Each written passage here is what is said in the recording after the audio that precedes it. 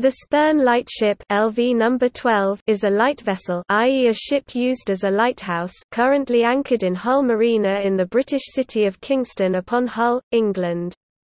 The ship was built in 1927 and served for 48 years as a navigation aid in the approaches of the Humber estuary, where it was stationed 4.5 miles (7.2 kilometers) east of Spurn Point.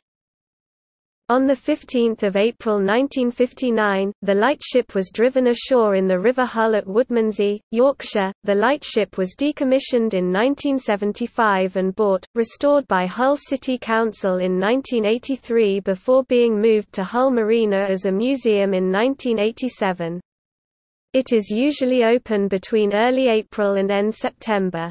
Access is free but has been at weekends only in the last year or so because of staff shortages.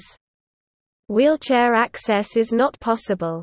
Sensible shoes must be worn and small children closely supervised. The museum closed in June 2018, in preparation for the vessel being relocated in September, to facilitate a footbridge being constructed over the adjacent A63. It was expected that the museum would reopen in 2021 after undergoing conservation work and a relocation to a new position on the marina.